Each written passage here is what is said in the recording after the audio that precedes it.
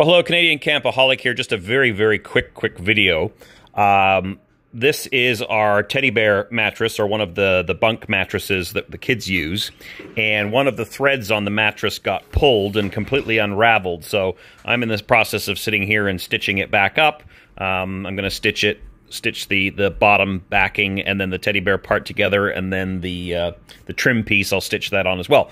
What I wanted to get at here, though, is one of my biggest complaints with our trailer is the Teddybear mattress. I know these are very trendy, they're very popular. A lot of dealers will say, ooh, they're so soft.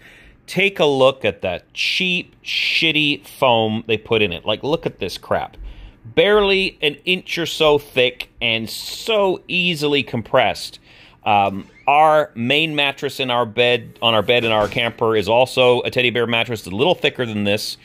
We did upgrade it with memory foam mattresses. We've upgraded the kids' bunks to memory foam as well. But just my one little tip, if you're going to buy a camper and it comes with these Teddybear mattresses, they're not all they're cracked up to be. Yes, they're very soft, but if you have kids and they eat snacks and they get any kind of crumbs or anything in their bed, it's a nightmare to get it out of this Teddybear material. And like I said, they make it with this really cheap, horrible foam. So not necessarily a deal breaker, but just something to be mindful of. Talk to you later.